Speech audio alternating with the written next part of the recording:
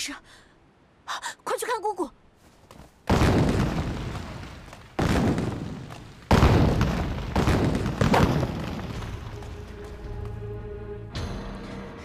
你已经穿上了这个世界上最可怕的衣服。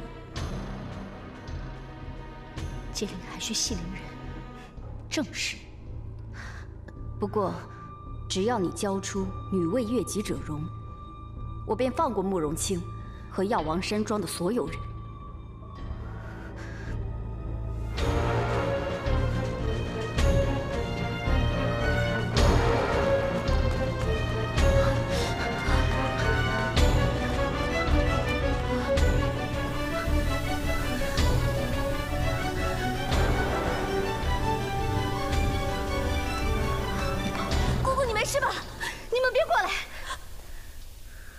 我身上穿的是解铃还须系铃人，你们救不了我的，快走！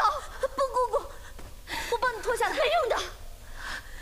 这铠甲是玄铁所造，连接的是铁蛛丝，什么神兵利器也砍不断。只要时候一到，里面秘密夹藏的炸药便会爆炸。现在时候不多了，青子，你别管我，快走吧！不，姑姑，你别担心。不管怎么样，我一定要救你。老红尘当年打造这件衣服，为的就是让穿的人受尽临死前的折磨，而让救的人受尽救不了人的痛苦。所以这件衣服才会被称为世界上最可怕的衣服。青子，放手吧，要不然今天我们全都要死在这里的。姑姑。洛红尘的后人洛秋山10年前的死，是不是和你有关？别废话，快想想办法！我在想，但有些话必须要问。姑姑，你知道王浩德出了事，所以加派了药王山庄的守卫，是不是怕王昭彦来复仇？王昭彦给你穿上这身衣服，就是要你受尽折磨而死。他是为了复仇吧？洛秋山是不是你杀的？王浩德大哥跟这件事有没有关系？狄仁杰。虽然我不喜欢你，可我不得不佩服你的聪明才智。不过有些事情，并不是靠聪明就能解决的。我最后再劝你一句话：不要再追查王浩德的案子。有些人，你是惹不起的。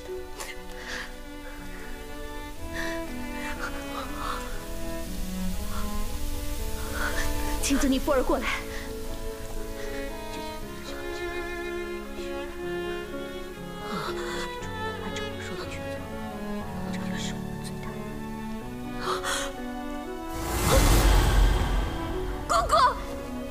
谨记了。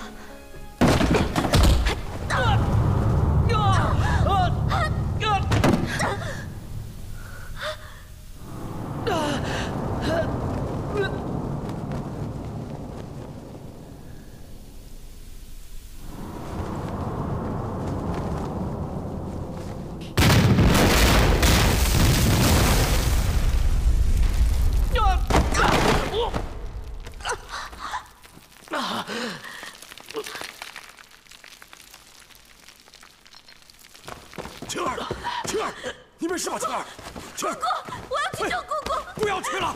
我要去救姑姑！青儿，你冷静点！姑姑已经死了，救不活了，你知道吗？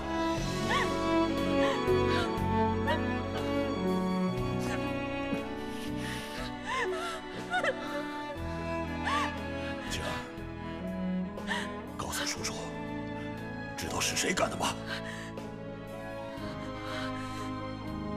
昭彦，王昭彦，他不是刚刚在门口出现过吗？什么时候？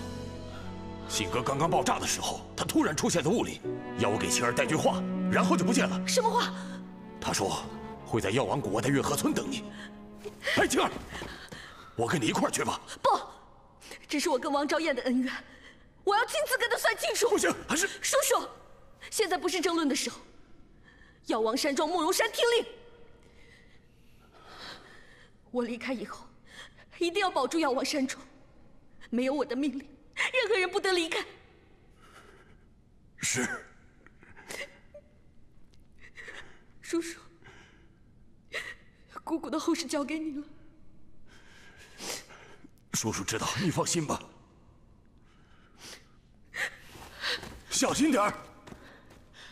慕容卿说的对，王昭彦现在是天下最危险的人，你留在药王山庄可以减少牺牲。哎，你去哪儿？我不是药王山庄的人，想去哪儿就去哪儿。狄仁杰，这。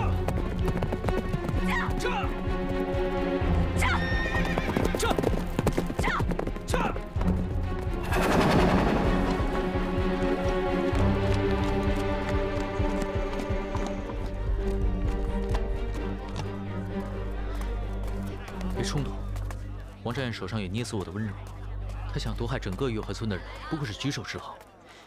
他故意把你约到这里，就是让你投鼠忌器。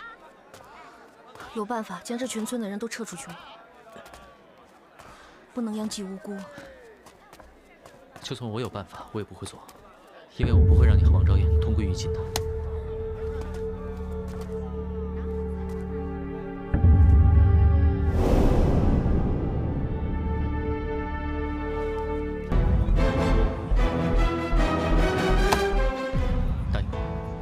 问清真相前，千万不要轻举妄动。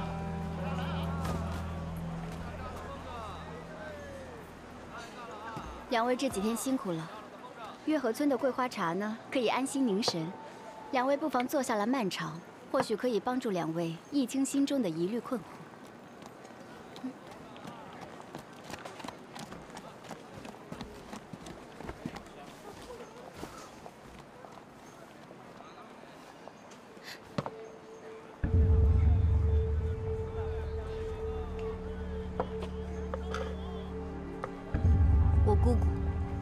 是你杀的，是。我一直把你当成知心好友，还帮助你假死逃婚，没想到你竟然恩将仇报。我欠亲姐姐的恩情，总有一天会加倍归还。但慕容云是死有余辜，杀人偿命，难道不是天道真理吗？我姑姑只会救人，她根本不会杀人。她救人只是为了赎罪，但人死不能复生。 无论他救了多少人，死的还是死了。你是骆红尘的后人，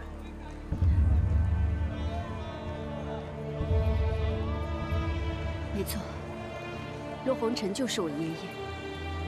我原来的名字叫骆秋燕，我哥哥的名字叫骆秋山，而慕容云就是杀害我哥哥的3个凶手之一。你有何证据？无凭无据。 我又怎敢忘恩负义，令亲姐姐痛恨伤心呢？但是，不知道亲姐姐是否愿意面对真相，听小妹把前尘往事细细道来呢？假如你有半句虚言，我会不惜一切代价让你血债血偿。我绝对不会让亲姐姐失望的。但是如果证据确凿，还请狄判佐为我哥哥雪冤。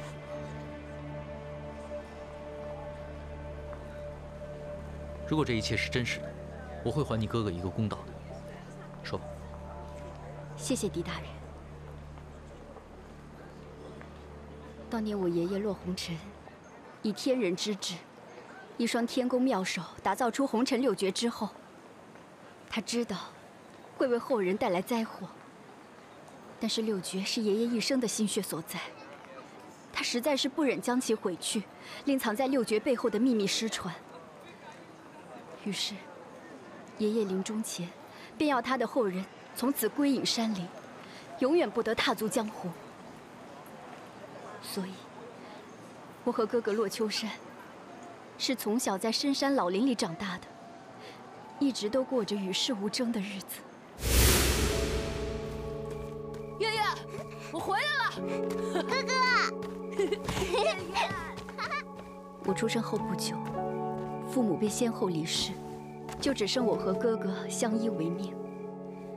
但青天为伴，大地为邻的岁月，却是简单快乐。而我俩一直遵守家训，过着近乎与世隔绝的生活。但红尘6绝隐藏的秘密，却一直散发着致命的诱惑。终于，噩梦发生在我10岁的那年。 爷爷，这个是咱们爷爷留下的捏死我的温柔，是6绝之一。你发誓，一定要用性命保护好他，记住了吗？千万不能交给别人，知道吗？直到今天，我每夜的梦还是不停地重复着那一夜。3个黑衣杀手杀我哥哥的每张美诗，都清清楚楚地浮现在我的脑海中。哥哥受尽了折磨，我想哭，我想叫，但偏偏不敢哭，也无力叫。年年月月，朝朝暮暮，我仿佛看见第一个黑衣人如何把我哥哥打得当场吐血，但哥哥像疯了似的反击。突然，他又像中了第2个黑衣人的妖法似的，身不由己地飘到半空中，然后像着了魔似的，一面大叫着：“不，不，停手！”且慢，你刚刚说，洛秋山突然飘到半空中停住了。对。那你敢肯定，当洛秋山自残的时候，他的神智是清醒的，绝非自愿吗？我肯定哥哥当时绝对是清醒的。自残并非自愿，就像有一双无形的大手操控着他做违心的事情。狄大人，你听说过这世间有这样的妖法吗？世上本无妖法，但有一种武功，却会把人变成提线木偶一样，操控游人。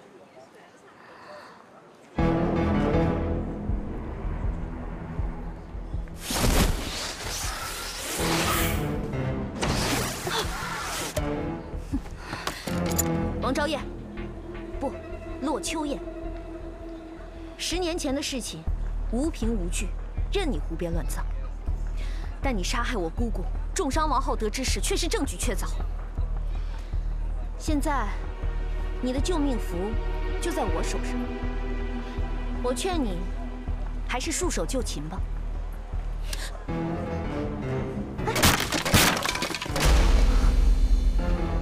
这竹筒是假的。什么？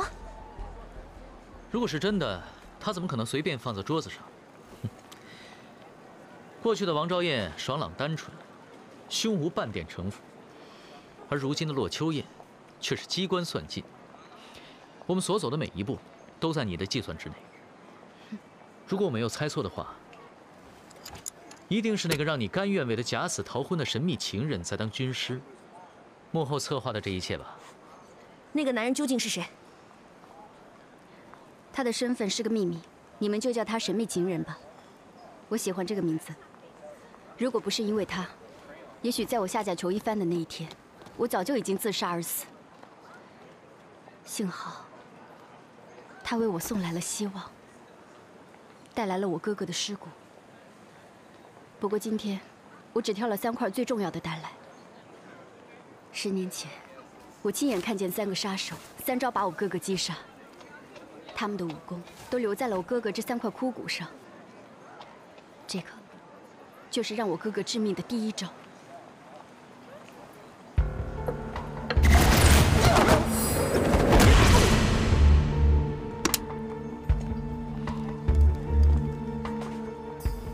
你们既然出自药王山庄，就一定知道，普通人的尸骨就算埋上10年，也不至于腐朽至此吧？除非他中的是无相绵掌，只有这种武功的独门阴技，才能将人骨震成齑粉。无相绵掌，这不是王浩德大哥的家传秘学吗？无相绵掌，天下间只有王浩德懂得，所以王浩德就是杀害我哥哥的其中一个凶手。不会的，王大哥绝不会为了红尘6绝而杀人。我也没想到，我的恩人竟然会是我的仇人。不过这是王浩德亲口向我承认的。我也没有想到事情会这样。他还没有死，你还有机会向他问清楚。这个，就是我哥哥所中的第2招。请你们告诉我，为什么我哥哥会飘到半空，失控自残？狄大人，你的机智是小妹拜服的，你定能从尸骨中找到杀害我哥哥的第2个凶手。能造成这样的伤口，又能让人失控自残的武功只有一种。哪一种？悬丝神针中的最后一式，丝丝入口。天下间，竟然还会有这样的神功！悬丝神针是药王山庄的家传神技，是一种结合医疗、针灸、暗器以及内气的复杂武学。它不但可以救人，也可以杀人。而这最后一招丝丝入口的精要，就是以针控人，以针治身。我想，当时的情况应该是这样的：丝丝入口必须要配合绝顶的暗器手法使用。首先把108支连着铁柔丝的银针打在敌人全身的关节奇穴之上，令敌人不能动弹。而洛秋山之所以飘在半空中，可能是凶手把细如毛发却刀剑难断的铁柔丝绕在了附近的大树树枝之上，再把它拉扯到半空中去，为的就是让敌人无处着力，完全失去反抗的机会。随后，凶手再拉扯铁柔丝，刺激敌人的某几处特定的穴道，令他的筋骨肌肉随凶手的心意活动，于是便能让洛秋山做出自残怪异行为。狄判佐果然智慧过人，单凭我的口述和哥哥的尸骨，就如同亲历10年前的凶案现场一样。大唐能有此官，真是百姓之福。不过，小妹还有一个疑问：悬丝神针既然是药王山庄的正装神技，那会不会有其他的门人学成之后来杀害我哥哥，害我冤枉了慕容云？不会。悬丝神针是门非常复杂的武功，100多年来，历代庄主都是口口相传。10年前，晴儿的父母已经去世，懂得悬丝神针的也只有药王姑姑一人。想要使用丝丝入扣，必须要精通医理和针灸之术，还有一手登峰造极的暗器手法，数十年的深厚内力。放眼天下，那时候也确实只有药王姑姑一人了。这么说，那狄大人也认同慕容云就是杀害我哥哥的3个凶手之一了。如果你说的是真的，这尸骨也真的是你哥哥的，那药王姑姑就是杀你哥哥的凶手之一。谢谢狄大人。可是洛秋燕，你说的话还有尸骨，谁能证明是真的？只要我知道这是真的就够了。至少我杀了慕容云，问心无愧。况且，我的话还没有说完呢，我还有证据可以拿出来。这是第3个凶手所发，也是让我哥哥致命的最后一招。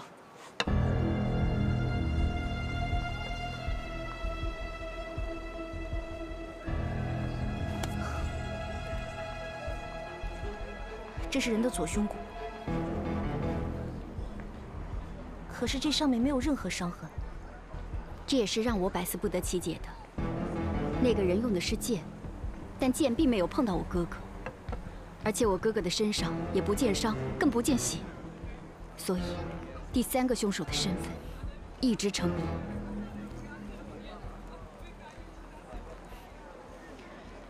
看来我们午时之前是回不了长安了。别动！走！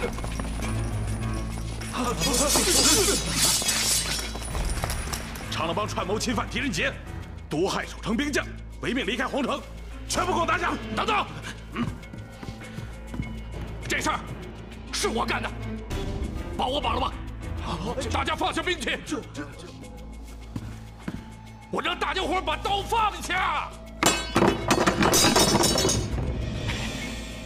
把我绑了吧！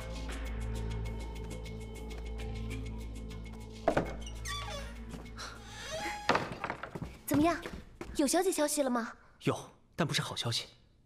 我的2位主人硬闯城门之事已经惊动了朝廷，现在我家大大和慕容姑娘已经和王昭燕一样成了钦犯，我想他们很快就会来这儿捉拿我们。那怎么办？我们是不是该赶紧躲起来？大大让我看守着王大人，我不能有负大大所托。可他昏迷不醒，带上他，我们什么地方也躲不了。管不了那么多了，我先背走王大人再说。王大人，啊！哎，风雨大哥，没事吧？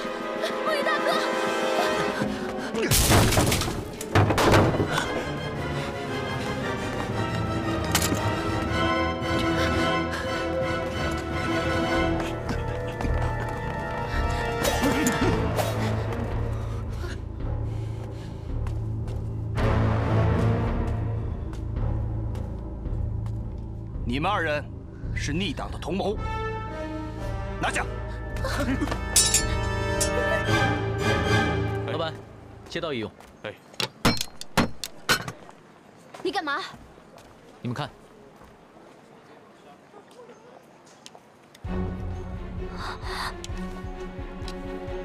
剑不触底，不伤皮肉，却能从中间把人的胸骨分开。人世间有这样的剑法吗？这不是剑法，这是剑气。练剑的人一般以招式御剑，再以剑刃来伤敌。只有练成剑气的人，才能够借剑发劲，隔空伤人。可这只是江湖的神话罢了，从未听闻有人练成过。快告诉我们，你哥哥是如何中招的？我洛秋山绝不会让红尘六绝重现人间。我会用我的性命洗清我洛家的罪孽。这里藏有炸药！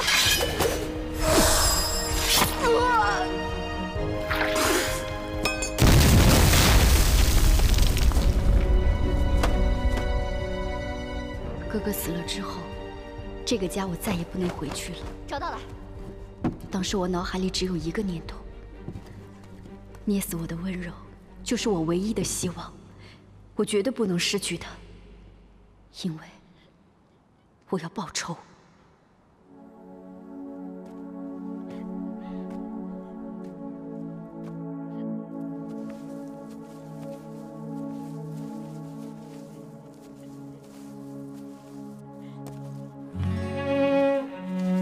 我把希望藏在只有我自己知道的地方，静待复仇的日子来临。一向与世隔绝的我，面对茫茫天地，有哪里可以容身？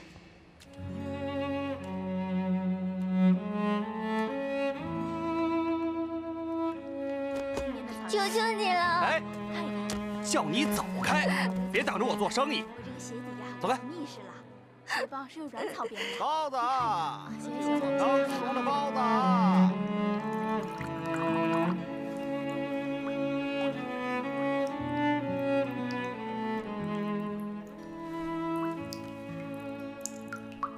行了，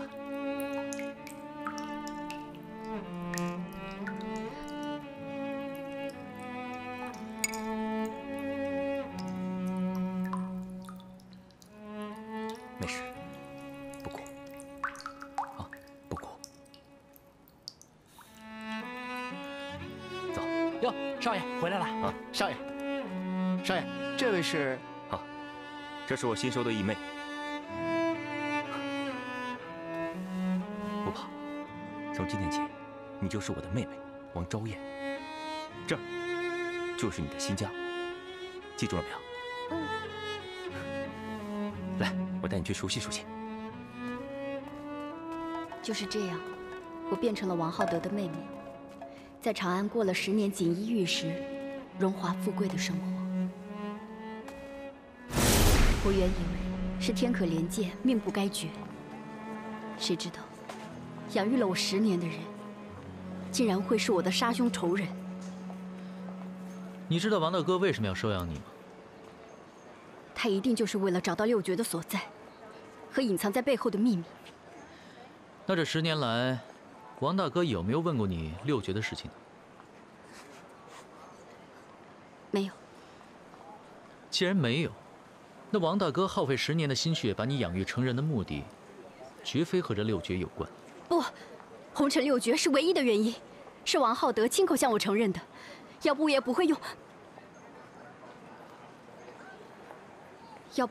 用捏死我的温柔来毒害他。你是什么时候认识这个秘密情人的？他是什么时候找到你哥哥的尸骨的？我们是1年前认识的，找到哥哥的尸骨是大婚前1个月的事情。所以，你找我来帮助你假死逃婚，是为了让你更方便的去实施你的复仇计划。但御医的死是在你大婚前，你和他无冤无仇，为什么要毒杀他？是他让我杀的。又是这个秘密情人，为什么？他没有告诉我为什么，我也没有问原因。只要是他让我办的事情，我就一定会办到。你这个秘密情人和朝廷有关系吗？御医的死，最受伤害的就是武媚娘。你的情人让你去杀御医，就是要嫁祸给武媚娘，不让她进宫。而皇宫中最不想让武媚娘进宫的，就是萧淑妃。所以你的情人不单是朝廷中人，也和萧淑妃有关，对不对？我都说了，我没有问原因，而且我也不会去问。你的手上已经有了捏死我的温柔，想要报仇已经是绰绰有余了。但你又再次潜入普氏殿去寻找其他的武绝，是不是也是为了这个神秘情人？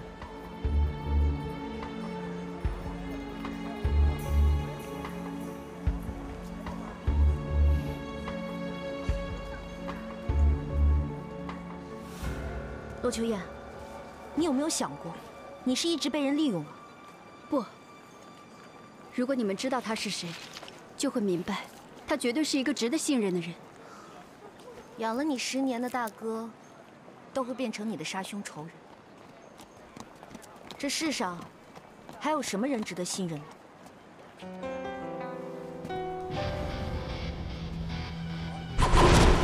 如果我猜的没错，在你大婚假死后，你换上了守卫的装束，潜入了普氏殿，打开了密门，在密室中拿了一个东西，而这个东西就是红尘6绝之一吧？正是慕容云所穿的解铃还须系铃人。可就在这个时候，王浩德进来了。所以你就躲在殿中不出来？那你想过王大哥为什么会出现吗？不知道。我虽然不知道王大哥为什么会知道你在大殿里面，但你有没有想过，王浩德进入殿中是为了救你？救他？为什么要救他？因为那天我的出现，我怀疑杀死御医的凶手仍然在殿中，所以我让严大人加派人手，和王浩德一起去搜查普氏殿，怕我先找到他，于是先我一步进入殿中。告诉我，他在殿内跟你说了什么？我哥，不，王浩德，他不是来救我的，他是来认罪的。我想一个人进到殿内静静的思考案情，没有我的允许，谁都不许进来。遵命。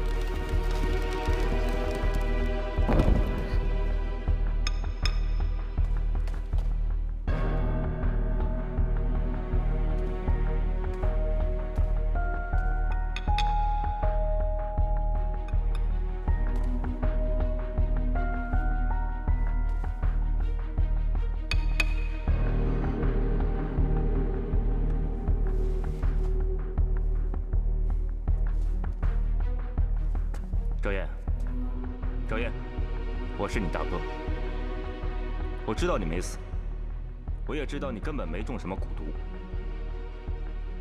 现在外面已经加派了官兵把守，不久狄仁杰也会进到殿内来彻底搜查。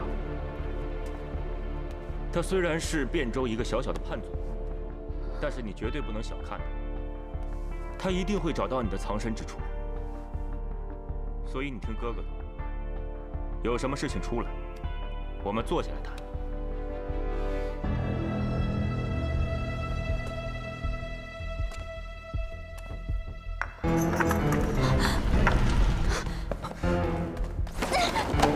对，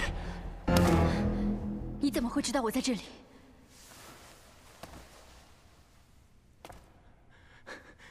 赵燕，因为你知道，御医是被红尘6绝所杀。天下间能有这种毒药的，只有骆红尘的后人。你根本一早就知道我的身份。赵燕，你听我跟你解释。别靠近我，不然我就让你尝尝捏死我的温柔。我不是王昭妍，我是洛秋山的妹妹洛秋燕。你就是当年杀死我哥哥的凶手之一，对不对？对。我王浩德这一生做的最后悔的一件事情，就是10年前对你哥哥做的一切。你认了，你终于认了。当我知道真相的时候，我还一直不敢相信。你终于认了，王浩德。我这10年来，把你当成我的救命恩人，我的亲兄长。没想到这一切都是骗局。我对不起你，但是希望你能知道，这10年我做的一切都是为了你好，都是在保护你。只是很多时候我真的是身不由己。你住口！我不想再听你说了。如果你想活着出去，就必须听我的。不，我不会再上你的当了。我现在就要替我哥哥杀了你！放开！听我说！你放开！你现在要杀我，可以杀我呀！你以为我不敢杀你吗？你现在要杀我，我绝对不会还手。周岩，我只是希望你能知道，我当年收你做我义妹，是不想让别人知道你是红尘后人的身份，否则你的命运会和洛秋山一样凄惨。我希望你能借着王昭燕的名字，能平安幸福的过一辈子。这普食店不安全，对你来说没有安全的地方。无论你藏到哪儿，早晚都会被他们找到。现在你只有一个人可以相信了，那就是我。昭燕，让我在临死之前，最后再为你做一件事情，好不好？让我带你离开这儿，求你了。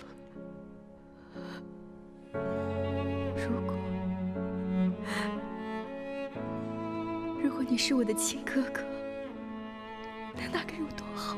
我当然是你的亲哥哥，我永远都会是你的亲哥哥。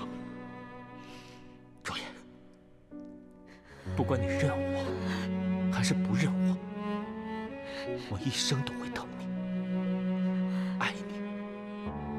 相信我，我带你去过安静的生活。把它给我，把它给我！那东西就是个不祥之物，所有拥有它的人都会一生不得安宁。如果你不把它给我，当年要我杀你哥哥的人绝对不会放过你。不，我答应过我哥哥，我会用我的生命去保护他的。时间不多了，赵岩，快把它给我，给我！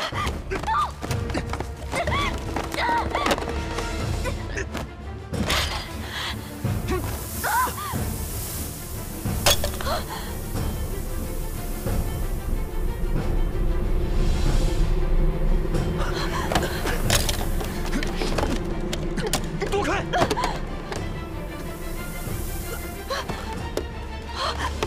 哥，哥。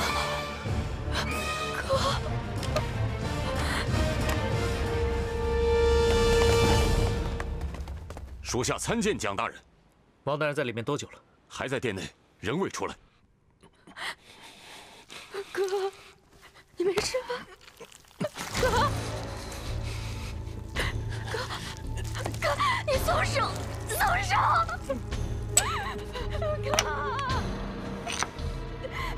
哥，松手，松手啊！周岩，你听我说，他们快进来了，你赶紧离开这儿。不，哥，松手！哥，快走！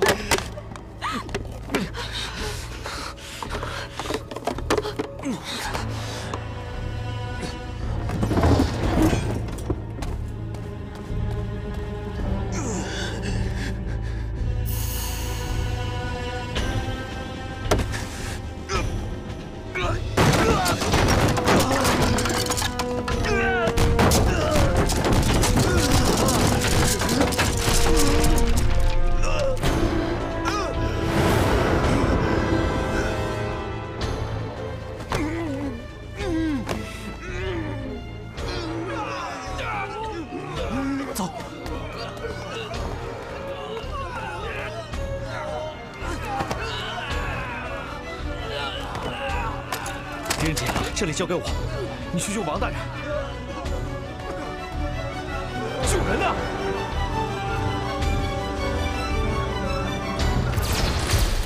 你不怕捏死我的温柔，是因为你有解药吧？你为什么不给王浩德服食？难道你真的想杀死他？解药一定要在中毒前服用，否则无效。我根本就没有办法救他。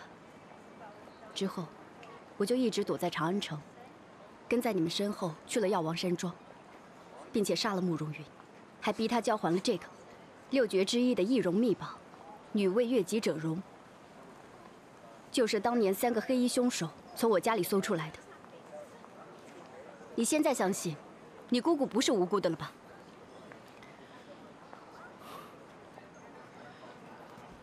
我现在确实相信，药王姑姑和王浩德的确是杀你哥哥的凶手。但我也敢肯定，王大哥夜闯普食店是真的为了救你。那我是不是还要谢谢他呀？我只是希望你不要再痛恨他。而且王大哥说过，他杀你哥哥也是被逼无奈，他背后是有人指使。王浩德、慕容云，还有那个懂剑气的人，绝非泛泛之辈。你觉得这个世界上还有什么人可以控制住他们，让他们违心行凶吗？或许没有，但如果真的有这个人，那他一定是一个比恶魔还可怕100倍的人。或许他才是你真正的仇人。如果真的有这么一个人的话，那我们今天的见面就没有白费。我要让你们为我做一件事情。我们不是疯子，而是你的敌人，没必要为你做任何事情。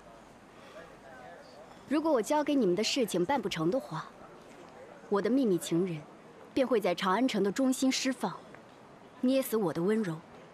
到那个时候，长安城便会变成鬼域，大唐皇宫死个鸡犬不剩。你疯了吗？你的仇恨跟朝廷和长安城的百姓有什么关系啊？当然有关。我的爷爷根本就不姓骆，而是姓杨。难道你们是隋朝皇室之后？正是。爷爷打造6绝，本来就是为了复兴大隋，但是后来改变了主意，郁郁而终。但是，隐藏在6绝背后的秘密，正是灭唐复隋的宝藏。只要我找到了宝藏，我便什么人都可以不用怕了。为哥哥复仇，也会变得更加轻而易举。只是爷爷在临终前，并没有传下宝藏的藏处，只是说，在普食店里可以找到线索。你是要我们把这线索找出来？对。因为现在我已经没有办法进入守卫森严的普食店了。况且，狄大人的才智比我高出100倍，我解不开的宝藏谜题，或许你能够帮我把它解开。当然，我不会让你们白干的。只要你们为我找到了线索，我便会把捏死我的温柔交给你们。到时候，你们就可以用它作证，为那个武媚娘摆脱杀人的嫌疑。但武媚娘已认罪，会在今晚子时行刑。那你们就只剩下4个时辰了。还有，这件事情你们绝对要保密。要是让我知道有1个人撤离长安城，我也会立刻放毒。你真是疯了！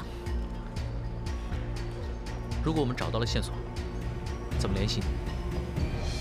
我自有办法和你们见面。且慢，爷爷说过，有一句话可以帮助解开线索。你说。春雨绵绵，期毒素。这不是谜语吗？这句谜语就是提示，我也百思不得其解，所以还要交给狄大人。走。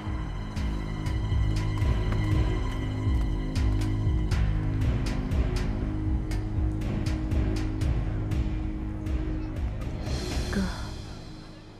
希望妹妹所做的都是对的。驾！驾！驾！吁！干嘛？时候不多了，还不快赶路？你还是回药王山庄吧。为什么？药王姑姑刚刚遇害，药王山庄一定非常混乱。你还是回去主持大局吧。长安城的事情不解决，便是一场浩劫。我怎么能坐视不管呢？现在距离子时还剩不到4个时辰，赶回长安城就要2个时辰，那就只剩下2个时辰了。我怕。怕什么？怕你解不了普世殿的谜题吗？对，所以你跟我在一起会有危险。我慕容清做的决定，谁都管不了。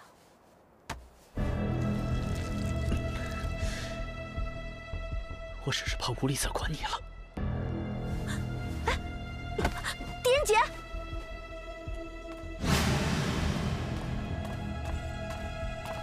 大人，暂时还没有找到王少卿和王昭彦的下落。传我口令，立刻从宫中调派12头神犬，加入搜捕。是。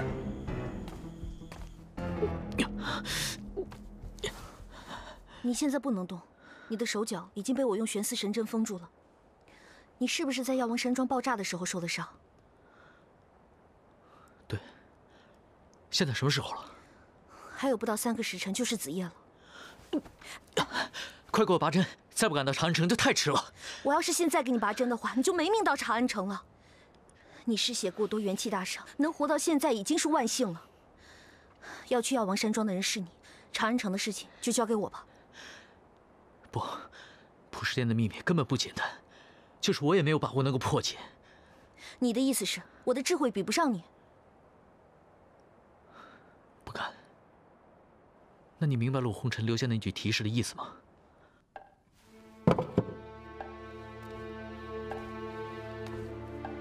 媚娘，饭给你端来了。我不想吃，你还是吃一点吧。门外的守卫已经搭建今晚用的刑台，你这一顿就多吃一点吧。来，我们接着吧。好，好，这个来，喝好了。我们现在已经是毒害守城兵将，违命闯出城门的通缉犯，想要再次进入城门也是问题。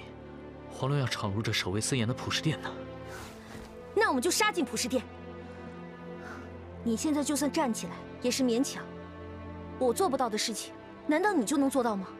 只要你能用你那悬丝银针，助我打通生死玄关。不，绝对不可以。这是唯一的办法。这是唯一让你死得更快的办法。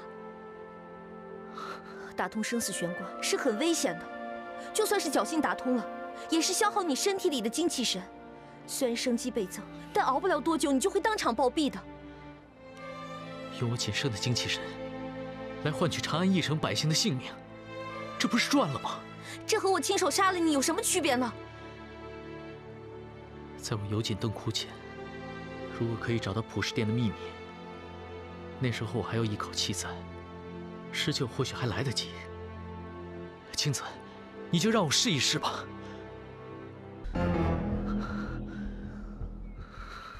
现在还有最后一针，如果不能打通生死玄关的话，你就会气息逆流而死。做好准备了吗？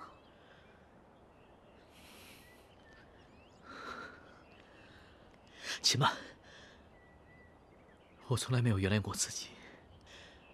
2年前我上京赶考，对你不辞而别，是我狄仁杰这一生最内疚的事情。不过到了今天，我从来没有后悔过，因为我做官后做的事情，都是我应该做的。所以我也没想过要原谅你，以后也不打算原谅你。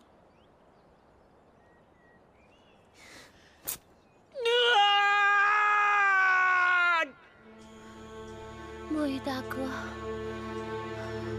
劳烦你告诉我们家小姐，小婢只有来生再伺候她了。慕容宝，慕容宝，水，给他一点水。大帮主，见死不救，你们是人不是啊？请转告帮主，他的大恩大德，朕奉只能来世再报。振锋，你起来啊！振锋，振锋，你起来啊！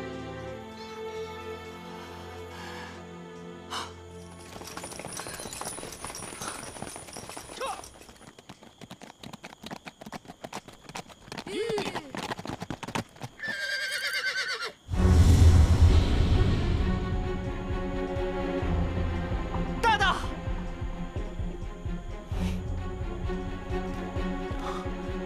竟然胆敢直闯城门，狄仁杰，你究竟在玩什么花样？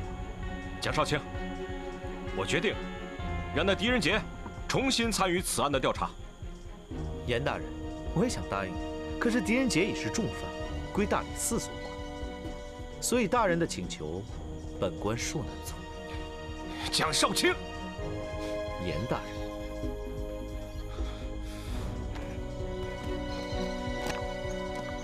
狄仁杰，快跪下受绑，否则格杀勿论。我们本来就是来自首的，只是因为狄仁杰查到了御医被杀一案的重要线索，可以证明武媚娘是清白无辜的，要亲口告诉阎立本大人，希望可以救武媚娘一命。好，我过来听你说。仁杰，怎么样？有什么新线索？严大人，普世殿的钥匙是不是一直在你身上？当然。那就对不起了。啊！别过来，狄仁杰，别过来！你们要是再过来，这个银针插进去半寸，大唐就会少一个好臣子。希望你这愚蠢的办法能够奏效吧。你疯了吗，狄仁杰？抗命出城，罪不至死，但是你要挟朝廷命官，你想满门抄斩？蒋少卿，严大人，事出紧急，人家只能出此下策，整个事件已经没空解释了。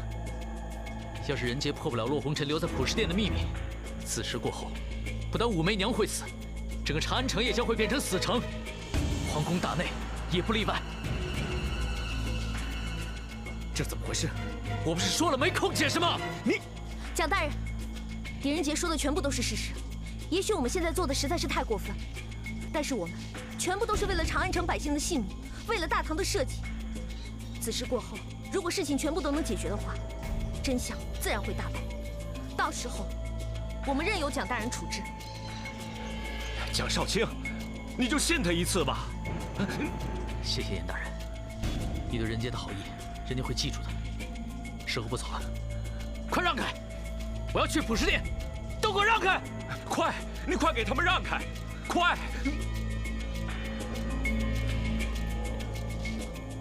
让开！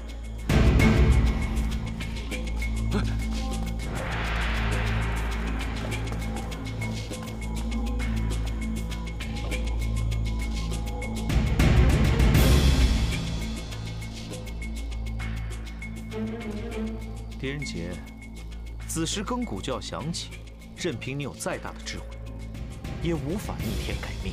我从来没有想过要逆天改命，相反，我相信老天是公道的，善有善报，恶有恶报，所以不该死的人就不应该死。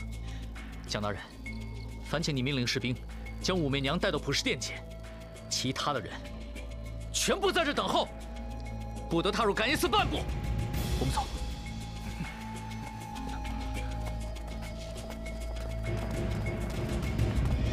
墨雨，哎，看看是不是所有的士兵都退下了？没有其他人了。哎呀，严大人得罪了。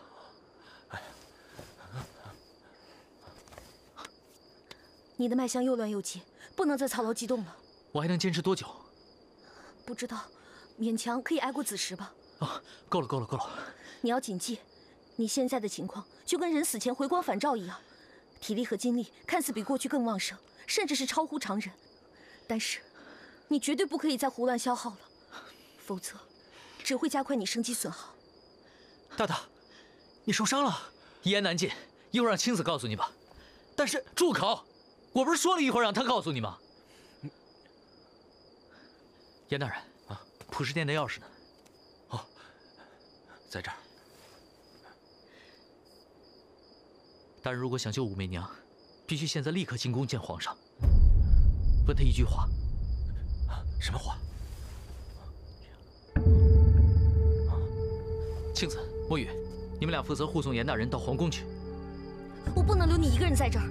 我不是一个人。墨雨，一会儿等守卫出来，你去把所有的。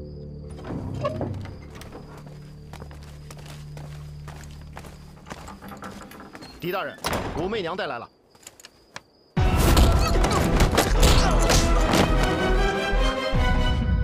快把守卫的衣服脱下来，你们换上，悄悄离开感业寺，否则江少卿会带兵攻进来。我不会走的，我要留在你身边。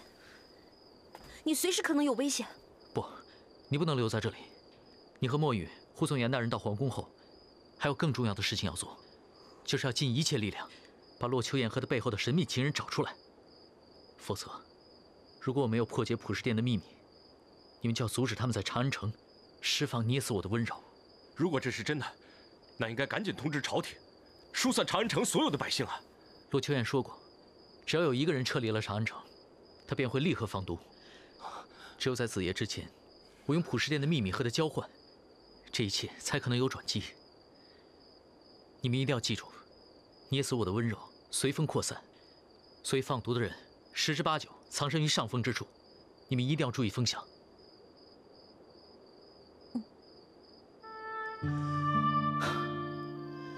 总而言之，你们一切尽力而为吧。希望我们可以化解这次浩劫。你一个人可以破解普世殿的谜题吗？我还有他可以帮忙。媚娘，我有一件非常重要的事情要你帮忙。 你愿意和我一起进入普世殿吗？好，那我们兵分几路，希望我们还可以一起观看明天的朝阳吧。狄仁杰，你要谨记，在我们会合之前，不管怎样，都不能把自己身上的银针拔下，否则性命难保。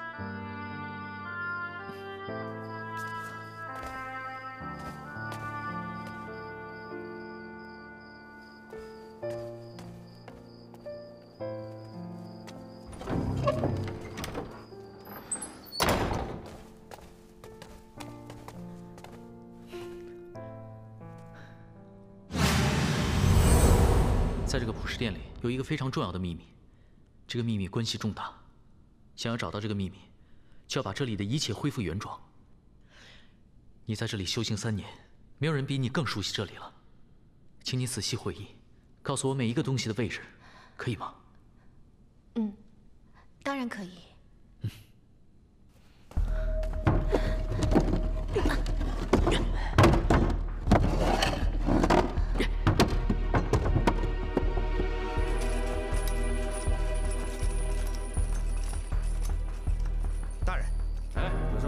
没有，继续搜索。是。都看仔细了，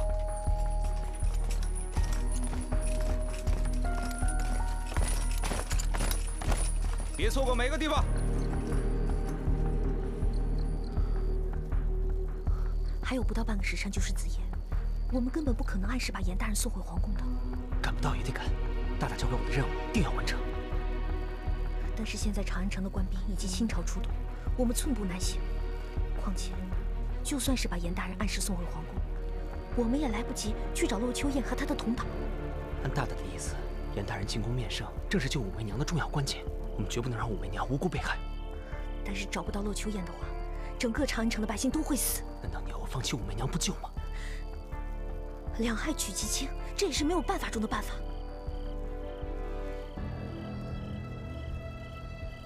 不行，绝不能放弃武媚娘。真是和你们家主人一样笨。大大只要破解普世殿的秘密，就能解救长安城。要是破解不了呢？大大一定可以的。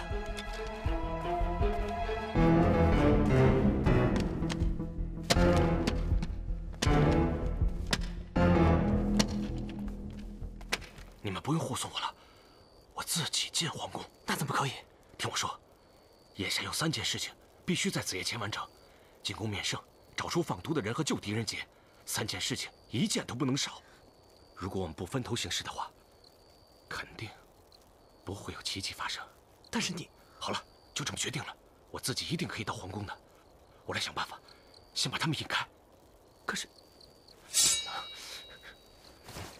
哎，站住！别跑，站住！来人呐！快来人呐！快来人！这也不失为一个好办法。这样吧，你去完成你家主人交给你的第2个任务，找出谁是放毒的人。那你呢？我去想办法救你们家主人。快，这边，快点！快！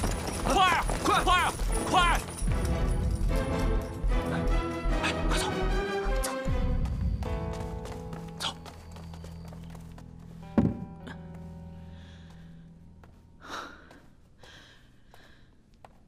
好，终于勉强恢复原状了。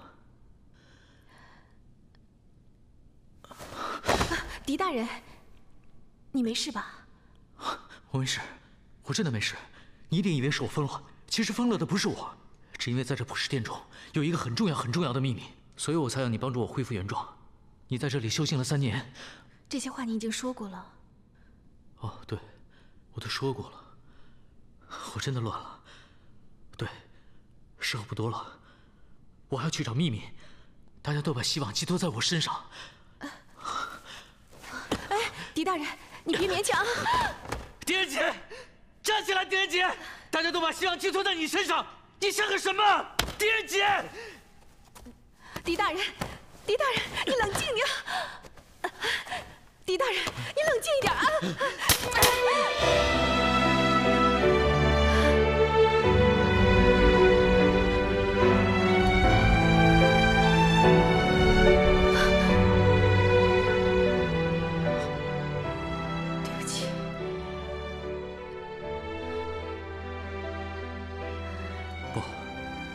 你打的实在太好了，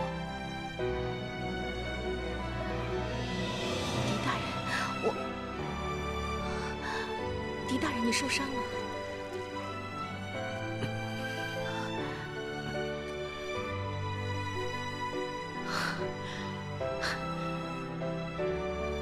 1时3刻还死不了。我刚刚真的太乱了，这个时候我实在不能乱。谢谢你的1巴掌。虽然我不知道前因后果，但这普世殿中的秘密一定非常重要。如果狄大人心静了，就请好好思考。媚娘在旁静静侍候，不敢再打扰大人。好，世上懂得静静守候在旁的女人实在不多。也是在宫里学会的保命伎俩。只怕这子时将至，媚娘能侍候大人的时候也不多了。此时，便是我们的大限。放心吧，我不会让你含冤而死的。媚娘相信大人。谢谢。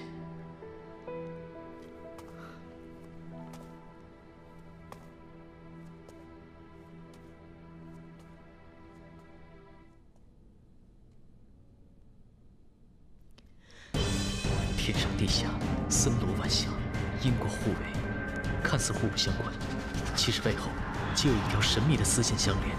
这就是姻缘，谁能掌握姻缘，便能洞悉万物真相，斩尽险机。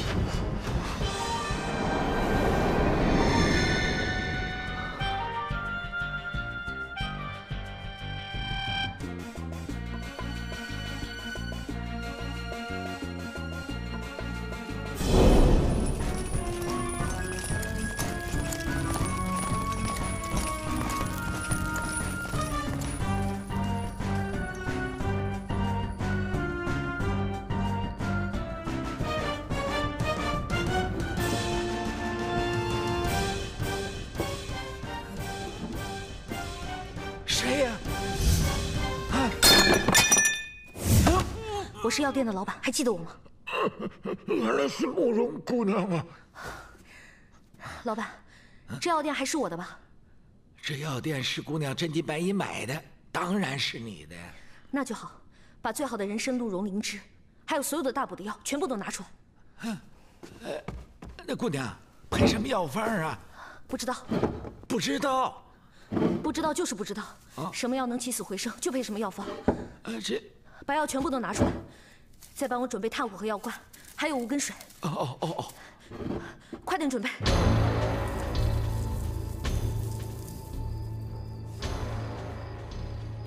这夜吹的是东风，可长安城东这么大，放毒的人究竟会躲在哪里呢？哪里才是最适合放毒的地方？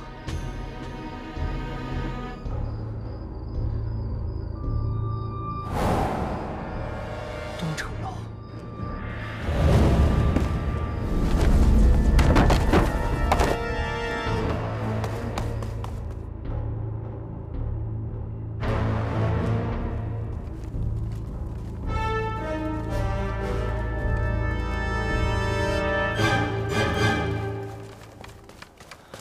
皇后娘娘，糟了！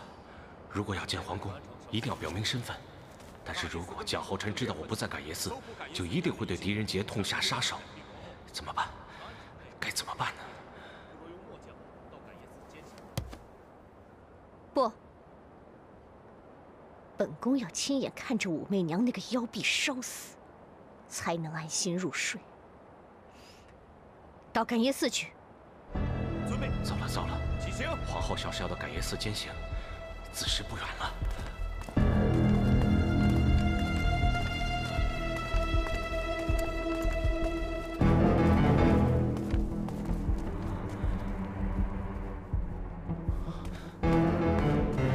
来人止步！深夜擅闯皇宫禁院，你是谁的属下？属下叩见守卫长。把头抬起来，站起来。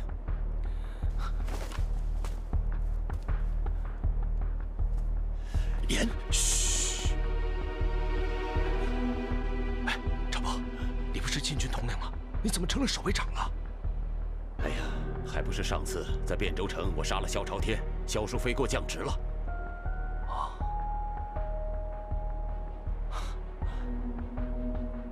这真是我大唐之福啊！严大人，你怎么穿成这样？我要见皇上。我的头像是要快炸开一样。狄大人，你别再折磨自己了。但是，我还没有找到普世殿的秘密。我不是让你放弃，我是让你放开。我们只要尽力了，无愧于天地就好。我们只是人，不是神佛。况且神佛也有无力的时候，否则众生便不会再有痛苦了。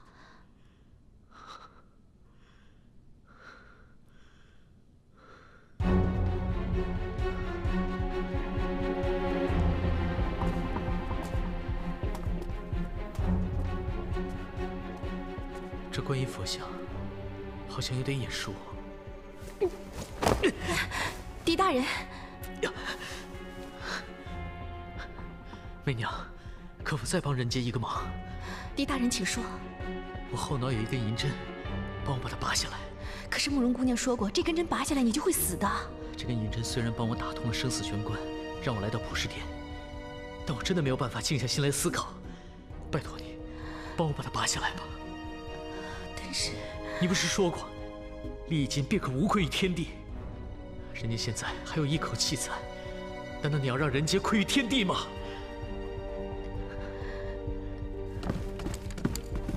站住！都什么时辰了，来这儿干嘛呀？公公，王公公，是我。你，严大人。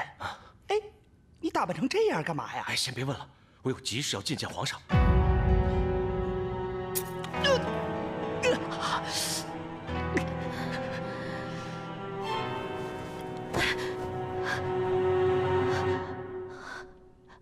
狄大人，狄大人，狄大人，狄大人！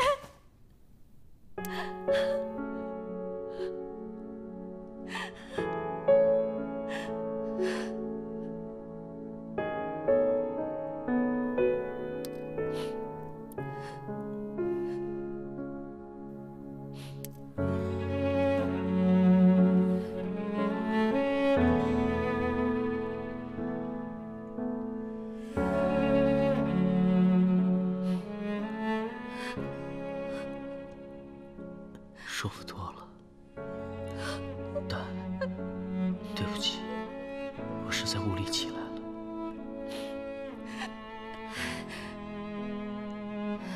没事，那你就这样躺着，好好思考。陆红尘藏在普什殿的秘密，跟一句谜语有关。谜语？这谜语就是“春雨绵绵其独锁”。你听过这个谜语吗？没有，媚娘从14岁入宫，就没有人出谜语让我猜过。是吗？宫中很寂寞吧？习惯了。好，那就让我再静一静吧。我一定可以解开这个谜团。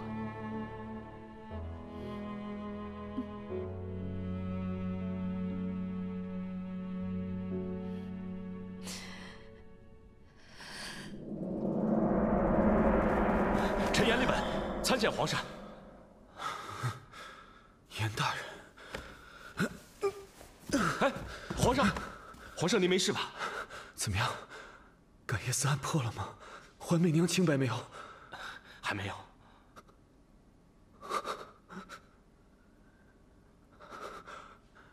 子时到了吗？快到了，而且皇后正在去往感业寺监刑的路上。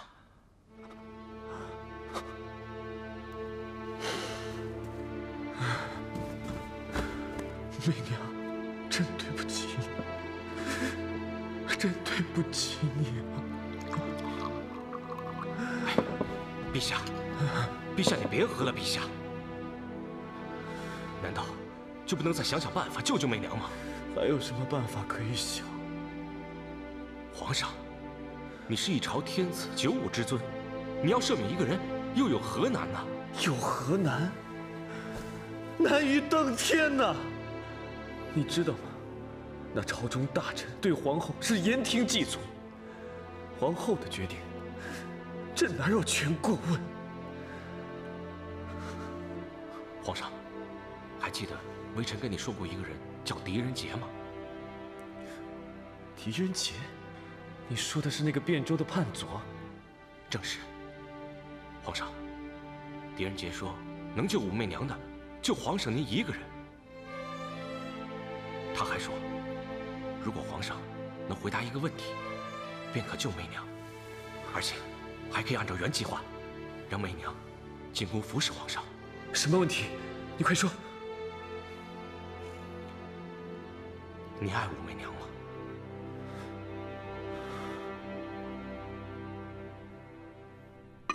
这药真能起死回生吗？世上哪有什么起死回生的药？但只要狄仁杰还有一口气在，这药就是他唯一的机会。老板，我还有事情要去办，一会儿等药煎好以后，你帮我放在竹筒里，我自会来取。好的。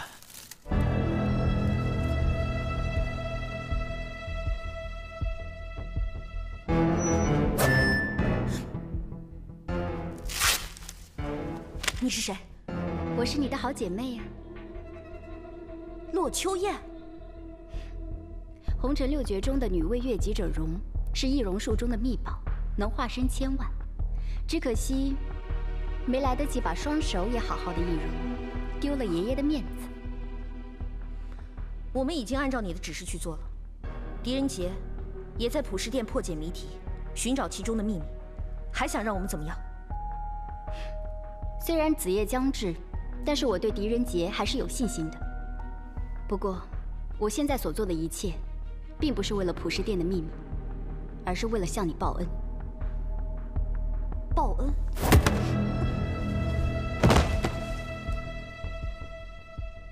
青姐姐，你忘了我说过的了吗？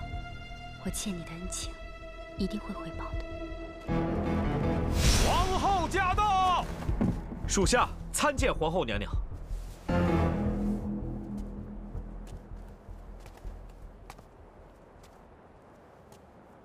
平身。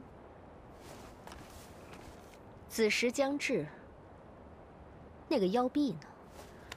回禀皇后娘娘，那武媚娘以及阎立本大人被人挟持在普事殿内，为了确保阎立本大人的安全，所以未能及时把武媚娘带至刑场。把那个妖婢给我押出来！遵命。狄大人，你想到什么了吗？还没有。你呢？我只是觉得“春雨绵绵凄毒素”，要不是一句谜语的话，就是描述宫廷妃子最合适的一句话了。何解？皇上日理万机，后宫妃嫔3000，身为臣妾者又想见到皇上一面，简直难如登天。狄大人可曾想过，春雨绵绵之夜，行之影单，深宫禁苑，只盼天客廉洁，能得皇上宠幸。可是无尽无了的等，朝朝暮暮，最后还是空虚寂寞的度过。春雨洒在脸上，也不知是泪还是雨。春雨绵绵凄毒素，堪称我等妃嫔的一生写照。媚娘可曾后悔入宫？能成为当今天子的妻妾，还有什么后悔呢？做女人的除了等，还能做些什么呢？骆红尘绝世聪明，他耗费了一生，打造他梦想中的6绝。当他的妻子，应该跟深宫中的嫔妃一样孤寂吧？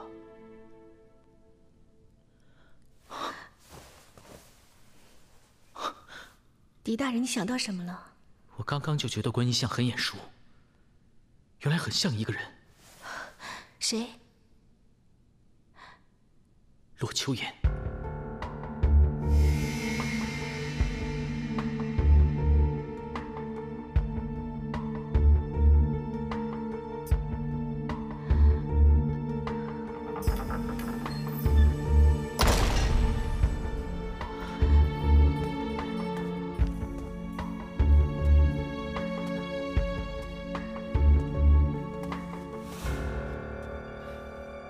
阎立本大人、慕容清以及墨雨呢？他们去长安城找放毒的人了。只因为骆秋燕威胁说，如果在子时之前找不到普事殿的秘密，便会在长安城立刻释放捏死我的温柔。你怎么不早说？一个通缉犯的话，你会信吗？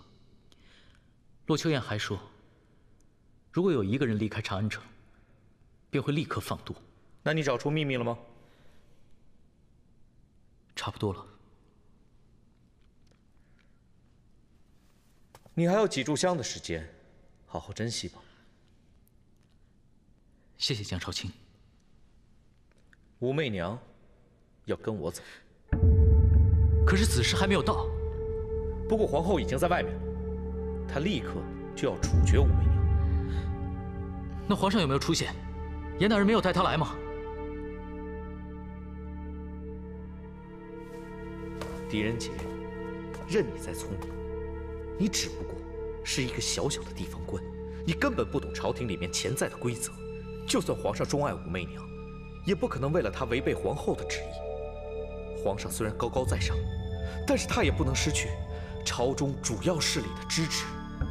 他能自己做决定的事，比我们普通人更少。但武媚娘是清白的。我不会让你带她走的，弟兄，你伤得不轻啊！江少卿，我们当官的断错了案，跟杀人犯没有什么两样。只因为我有足够的理由相信，一定是有人害怕武媚娘再次进宫，所以才杀死御医，嫁祸于她。你有证据吗？那你心底里相信武媚娘是凶手吗？江少卿，我跟你走。现在每分每秒对狄大人来说都非常珍贵，别再浪费在我身上了。但是别犹豫了，武媚娘不走，官兵一样会进来，结局是一样的。你最好把力气花在破解谜题上，至少让她死得有价值吧。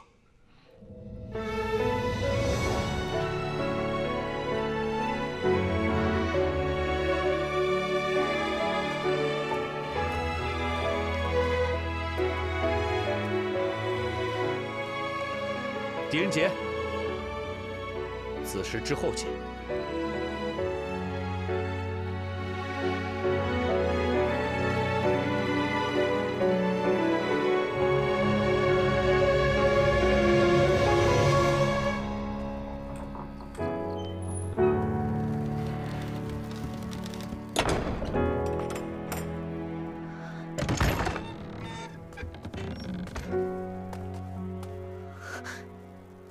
皇后，武媚娘在哪？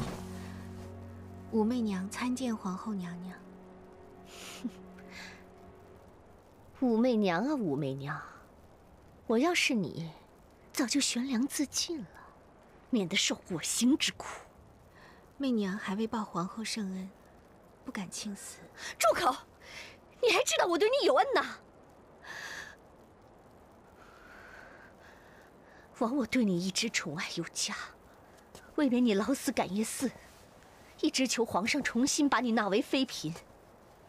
想不到，你却以妖术杀害御医，来掩饰你在感业寺内犯下的苟且恶行。回皇后，媚娘一向忠于皇上，忠于皇后，没有行凶杀人，更不懂妖术。那你肚里是否怀有孽种？奸夫是谁？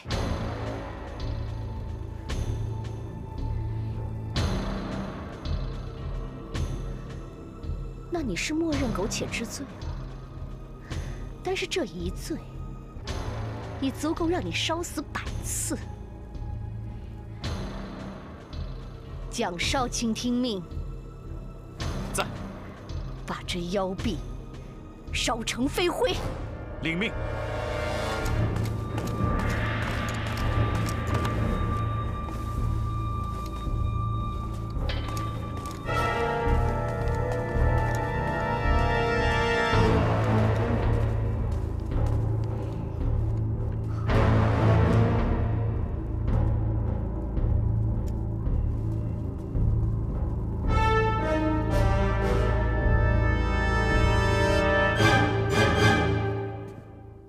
我劝你千万不要动，因为我已经把捏死我的温柔放进了你所穿的解铃还须系铃人内。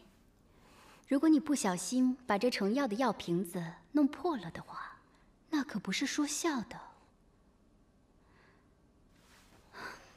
放心吧，只要狄仁杰在子时之内能找到普世殿的秘密，那一切很快就会结束了。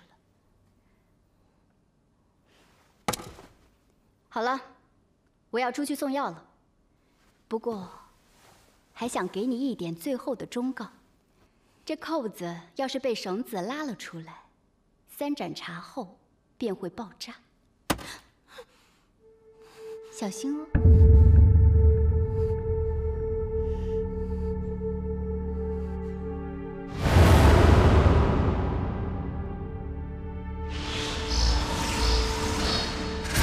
春雨绵绵七毒素，春雨绵绵七毒素，要不是一句谜语的话，就是描述宫廷妃子最合适的一句话了。何解？狄大人可曾想过，春雨绵绵之夜，行之影单于深宫禁院，只盼天可怜见，能得皇上宠幸。可是无尽无了的等，朝朝暮暮，最后还是空虚寂寞的度过。春雨洒在脸上，不知是雨还是泪。春雨绵绵七毒素，堪称我等嫔妃的一生写照。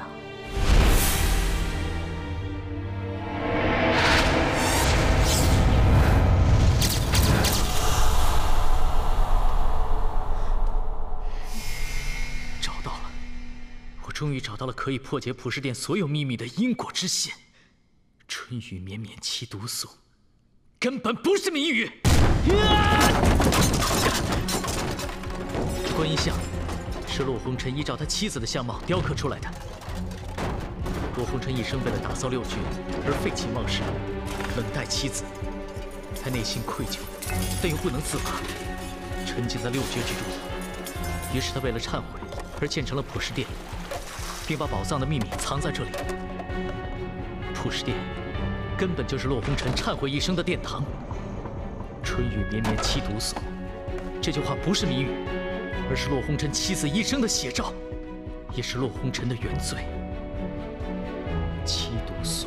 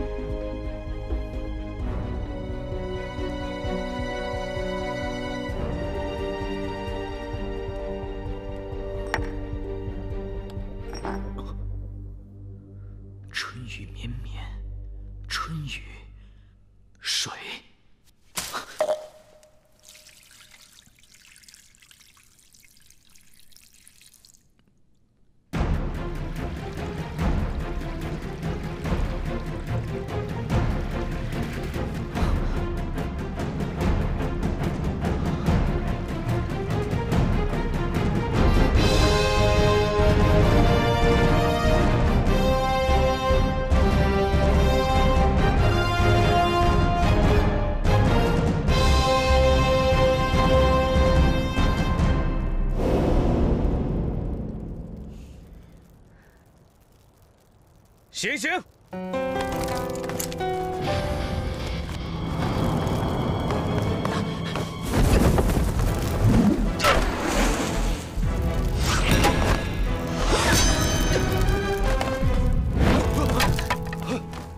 墨雨，你是要劫法场吗？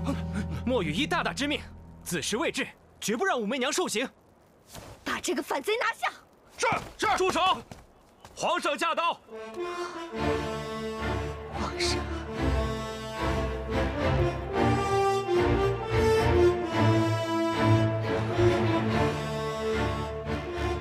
参见陛下！都起来吧。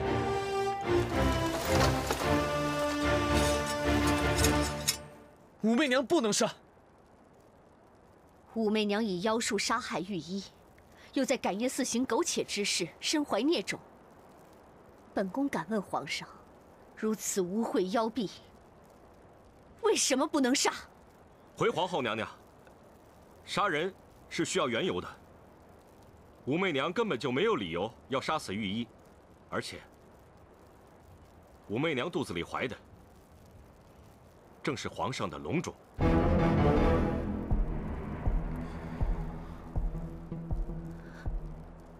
皇上，此话当真？真的，是真的。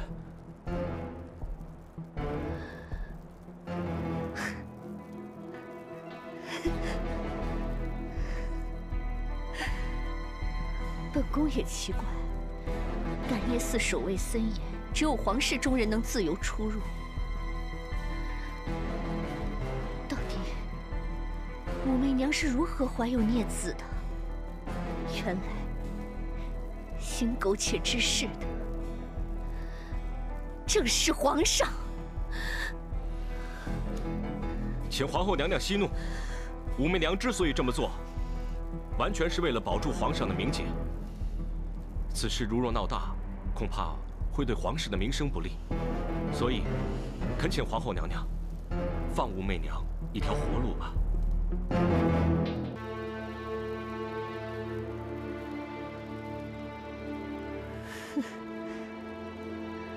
她肚里怀的是龙种，本宫就算吃了豹子胆，也不敢把她烧死。皇后，你听朕解释啊！堂堂一国之君，喜欢做什么事，便做什么事。这藏污之地，本宫不愿多留。摆驾！哎，